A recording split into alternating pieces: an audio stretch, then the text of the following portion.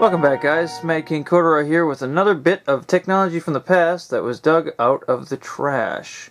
It is a Data General Dasher D200 serial terminal from 1979. Holy cow, this thing looks freaking cool as hell.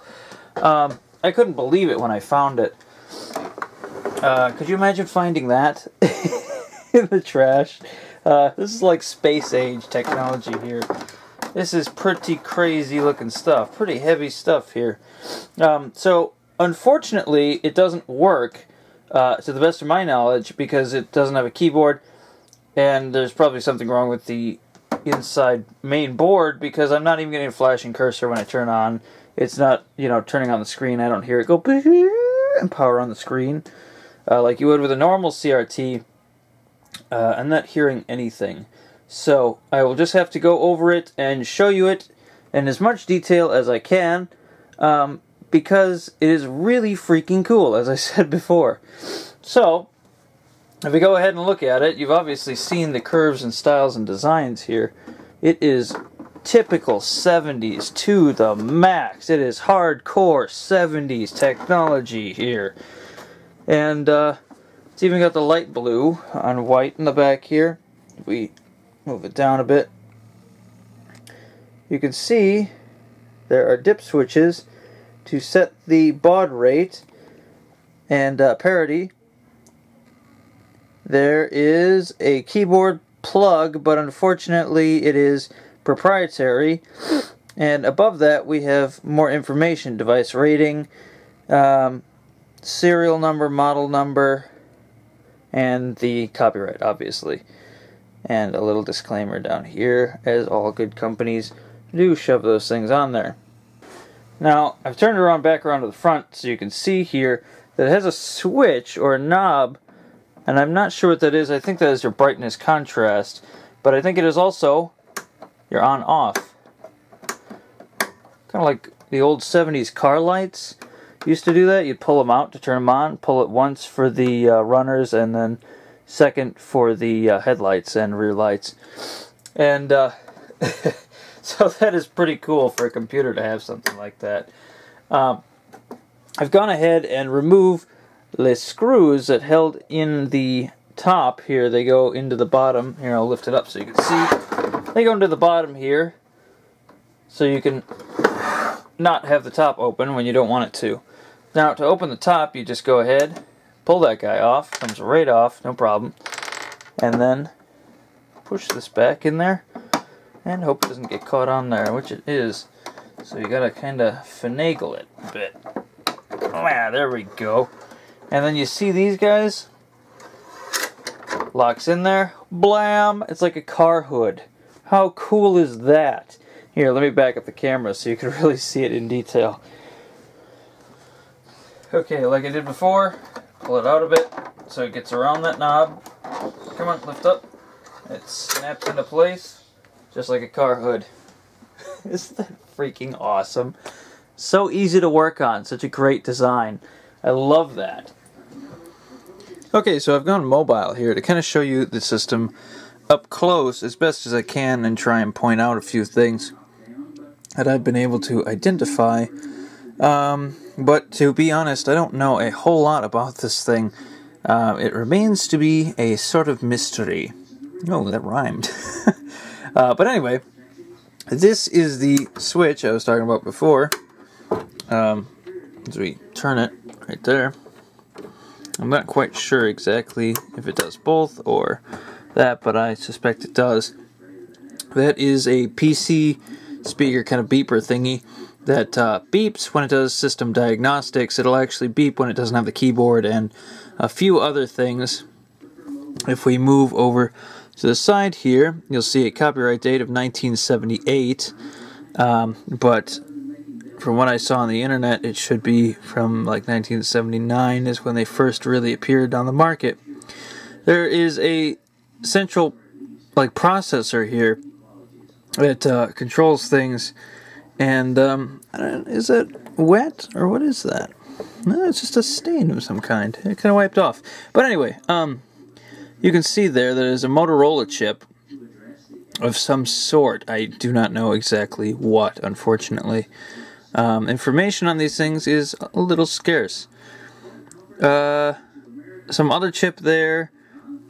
Undoubtedly, there are some other important chips hidden underneath here, but this plasticky kind of cardboard bit is to protect the motherboard from shorting out on that guy, on the CRT, which is the, I forget what it's called, like static cap or something like that. I forget, but I know it's dangerous. That's what you get killed on, and that's what you have to discharge when you discharge the monitor. Back here is the power transformer to go from 240 volts AC to whatever this thing needs exactly, and it's all right on the board. There's no separate unit or anything. Back here you see the parallel port, or serial port I should say actually, and the dip switches, and then way back in the back there, let's see if I can see it, there we go. You see the proprietary keyboard connector, so no other keyboards are going to be able to work with this thing. Over here is the monitor controls and just general electronics that control the monitor. I assume this is probably like horizontal control, vertical hold, and I have no idea. Probably brightness and contrast, actually. You know, brightness. And other than that, though, there really isn't a whole lot to say about this thing. Some more warnings on here, a lot of warnings actually, and some other markings. CRT main. Let's look at the CRT itself here. You can see, and this bezel here comes off with 2 screws on the side. It's quite easy to remove. It just comes right off, and I did that when I cleaned this thing, because it was a lot dirtier than this when I first got it. Turns out there's one more thing I just noticed, actually, and that this screen has severe burn-in. Hopefully you can see that. It's hard to see, isn't it? But that is certainly a logo. And that is ABS, which stands for, if I can see it on here, let's see, Apollo Business Systems, and that says United Airlines. Pretty cool. Let's see, what does it say up here? So select something. AI go see, no, I don't know what that says, man. No idea. Big out. Big out. Big in, big out. Big. I think it's just, that's all text. But anyway, so yeah, apparently this was used by United Airlines, and the software they ran was Apollo Business Systems, or something of that nature. Interesting. Kind of cool.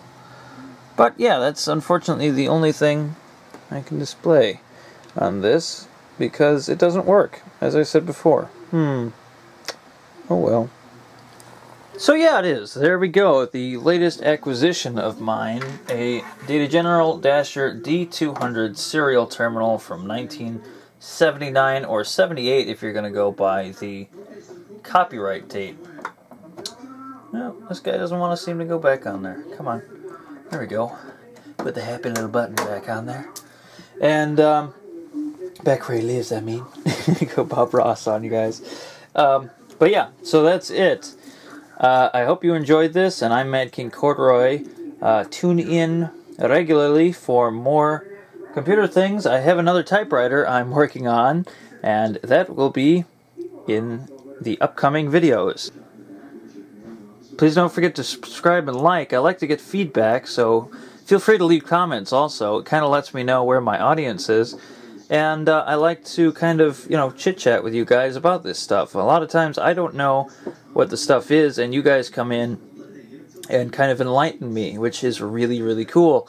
So yeah, I like hearing from you guys. So subscribe, like, comment, and don't forget to check out the Facebook page for Transcendental Airwaves, because I provide regular updates and just kind of general commentary on other junk on there, just to kind of liven it up a bit, you know, to communicate with you guys in other ways. So, yeah, thank you for watching,